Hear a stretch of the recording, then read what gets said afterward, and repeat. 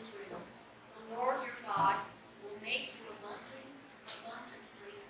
prosperous in all your undertakings, in the fruit of your body, in the fruit of your livestock, and in the fruit of your soil. For the Lord will again take delight in prospering you, just as he delighted in prospering your ancestors. When you obey the Lord your God by observing his commandments and decrees that are written in this book of the law, because you turn to the Lord your God with all your heart and with all your soul. Surely this commandment that I am commanding you today is not too hard for you, nor is it too far away. It is not in heaven that you should say, who will go up to heaven for us and get it for us so that we may hear it and observe it. Neither is it beyond the sea that you should say, who will cross to the other side of the sea for us and get it for us so that we may hear it and observe it. No, the word is very near you. It is in your mouth and in your heart for you to observe. Hear what the Spirit is saying to God's people. Thanks be to God. Second reading is from Colossians 1:1-14. Paul, an apostle of Christ Jesus by the will of God, and Timothy our brother, to the saints and faithful brothers and sisters in Christ in Colossae, grace to you and peace from God our Father. And our prayers for whom we always thank God, the Father of our Lord Jesus Christ. For we have heard of your faith in Christ Jesus and of the love that you have for all the saints, because of the hope laid up for you in heaven. You have heard of this hope before in the word of the truth, the gospel that has come to you. Just as it is bearing fruit and growing in the whole world, so it has been bearing fruit among yourselves from the day you heard it and truly comprehended the grace of God. This you learned from Ephraim, our beloved fellow servant. He is a faithful minister of Christ on your behalf, and he has made known to us your love in the Spirit. For this reason, since the day we heard it, we have not ceased praying for you and asking that you may be filled with the knowledge of God's will in all spiritual wisdom and understanding, so that you may lead lives worthy of the Lord, fully pleasing to him, as you bear fruit in every good work, and as you grow in the knowledge of God. May you be strong with all the strength that comes from his glorious power, and may you be prepared to endure everything with patience, while joyfully giving thanks to the Father, who has enabled you to share in the inheritance of the saints in the light. He has rescued us from the power of darkness and transferred us into the kingdom of his beloved Son, in whom we have redemption, the forgiveness of sins. Hear what the Spirit is saying to God's people. Thanks be to God. The Holy Gospel of our Lord Jesus Christ according to Luke. Glory to you, Lord Christ. Just then a lawyer stood up to test Jesus. Teacher, he said, what must I do to inherit eternal life? He said to him, what is written in the law? What do you read there? He answered, you shall love the Lord your God with all your heart, with all your soul, with all your strength, and with all your mind, and your neighbor as yourself. And he said to him, you have given the right answer. Do this, and you will live. But wanting to justify himself, he asked Jesus, and who is my neighbor? Jesus replied, a man was going down from Jerusalem to Jericho and fell into the hands of robbers, who stripped him, beat him, and went away, leaving him half dead. Now by chance a priest was going down that road, and when he saw him, he passed by on the other side. So likewise a Levite, when he came to the place and saw him, passed by on the other side. But a Samaritan, while traveling, came near him, and when he saw him, he was moved with pity. He went to him and bandaged his wounds, having poured oil and wine on them. Then he put him on his own animal, brought him to an inn, and took care of him. The next day he took out 2 denarii, gave them to the innkeeper, and said, take care of him, and when I come back, I will repay you whatever more you spend. Which of these three do you think was a neighbor to the man who fell into the hands of the robbers?" He said, "The one who showed him mercy." Jesus said to him, "Go and do likewise." The Gospel of the Lord. Praise to you, Lord Christ. My message this morning is going to be looking at the gospel and that aspect about being a good neighbor. Now, to start off, I want to ask, how many of you have traveled to a foreign land where you did not know the language or the customs of that land when you got there? Almost everyone.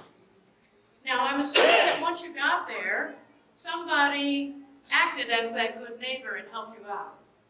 Helped you make train reservations or get tickets or understand what was on the menu so you didn't order something that you wouldn't like, right? Most people found somebody that was willing to help them as a good neighbor. Churches are similar in that respect, that we have kind of our own language and our own cultures, and I'm sure that many of us may have grown up in the Episcopal Church, and many of us may have come from some other church, some other denomination. How many came from a different denomination? Almost everyone. Wow, that's amazing. So, which denominations do we have represented? Presbyterian? Presbyterian? Church of Christ? Church of Christ. Church of Christ? Catholic? Fundamentalist? Greg, what did you say? Roman Catholic? Southern Baptist? Catholic? Back here? Methodist?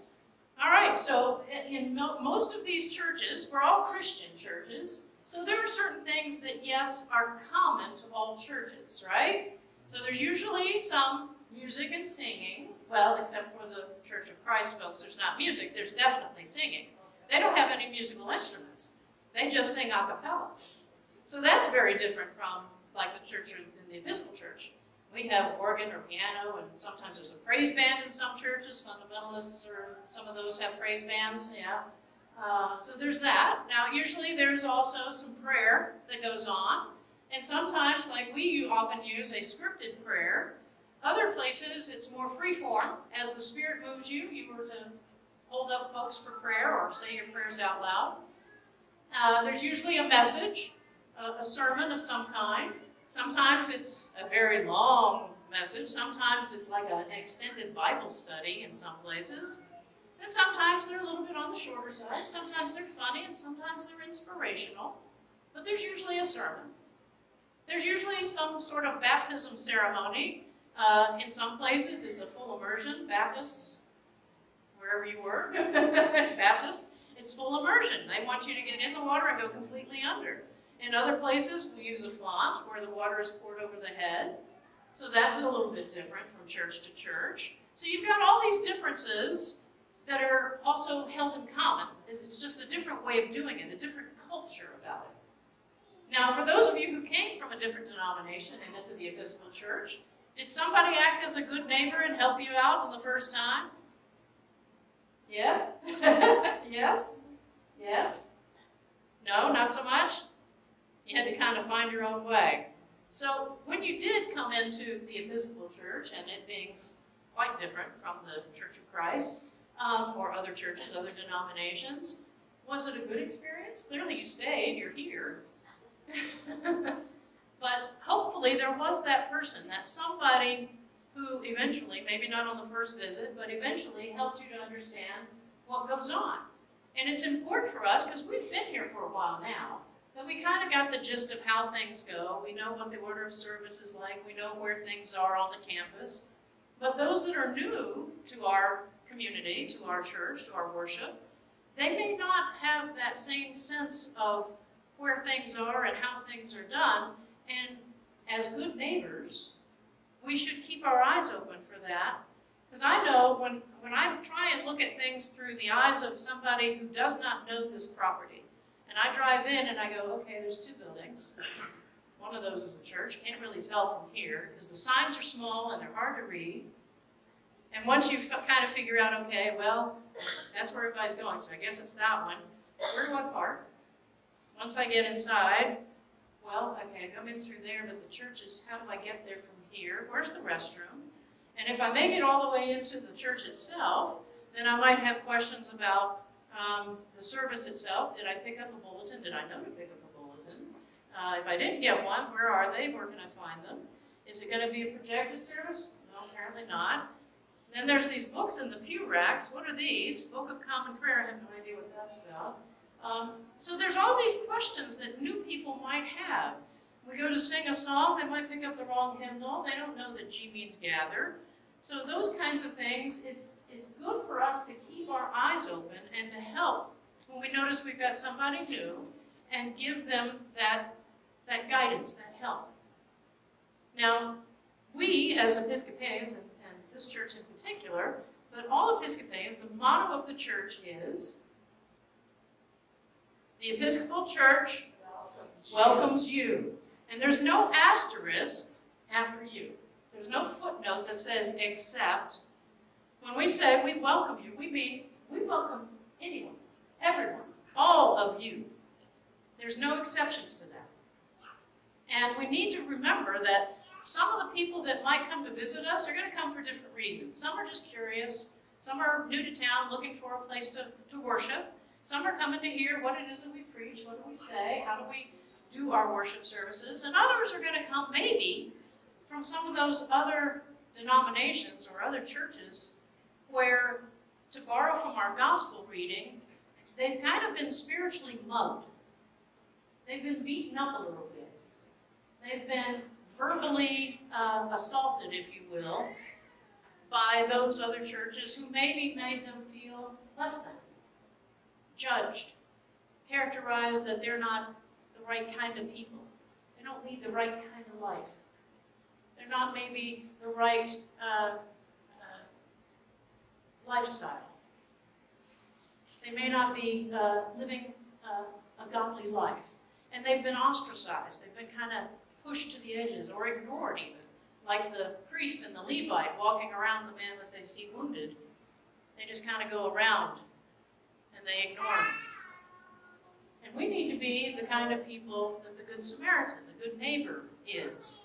That we notice when people come in, and we may not see the wounds and the bruises that they may have from having been through something traumatic to them on their spiritual journey. You know, they're just trying to do the same thing we are.